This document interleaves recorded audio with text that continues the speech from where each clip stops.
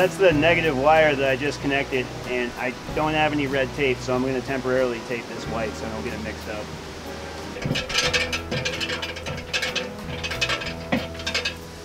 Eventually, when I get red tape, I'll tape the positive red and leave the negative black. And look what I just found, red tape. So I'm cutting this in half, and the other half is going to be the positive wire. My combiner box is going to be mounted right inside here in the loft, so I can flick the breakers from the inside. And so then I'll have to go back and thread this through. And I'll have to do it again when I put my next string up. I'm not doing that today because I don't really want to climb on the roof anymore. I've got little wire clips that will clip all this under here, but I forgot to bring them. I'm also missing one critical piece, so I'm going to have to take this all apart and put it back together. It didn't come in the mail on time, but it's the strain relief that makes that connection watertight. Oh, there's a wasp.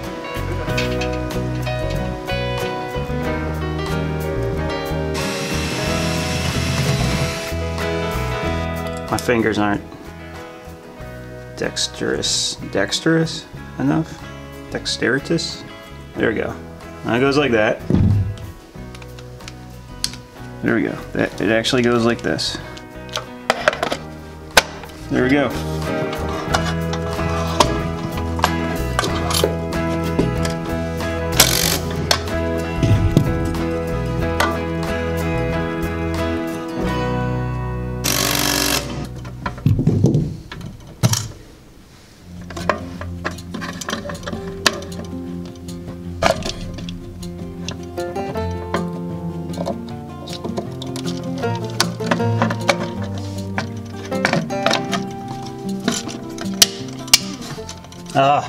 There's little yellow buttons underneath that push in that make it snap in firmly to the DIN rail.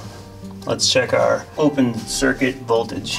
That's good. Okay, so we're getting 39.5, which is right about where we probably want to be for a 24 volt system coming off the panels. It's two 12 volt panels in series, in series.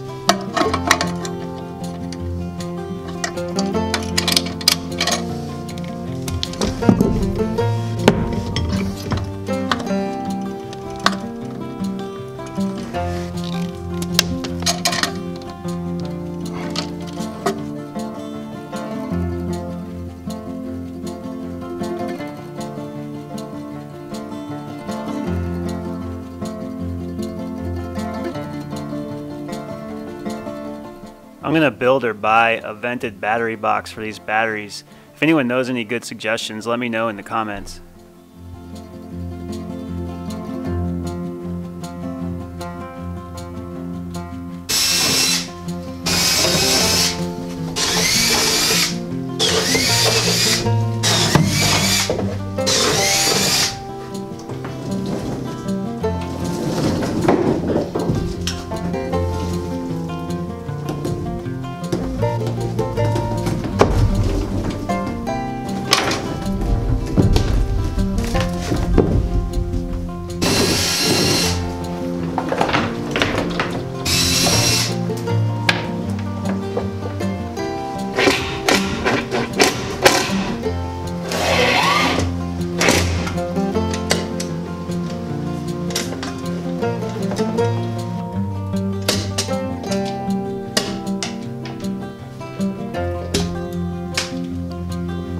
These are midnight DC breakers. We're going to connect the PV array negative to the charge controller.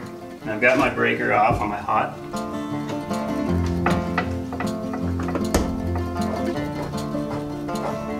So I got all the wires connected.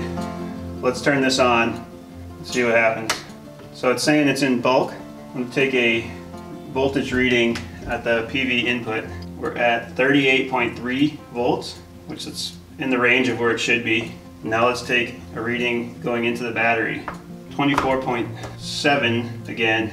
So I've got to check the settings on the charge controller and make sure that we've got these dip switches in the right spot.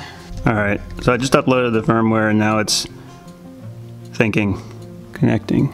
I did this already, let's see what happens. Firmware updated, continue, and that would makes sense that the amps would be higher to the battery because it's dropped the voltage to an ideal charging voltage. So I wonder what we can mess with in here. So we're getting 43 watts on a cloudy day. So now it's raining outside and we're still getting a little bit of power off the panels, which is kind of cool.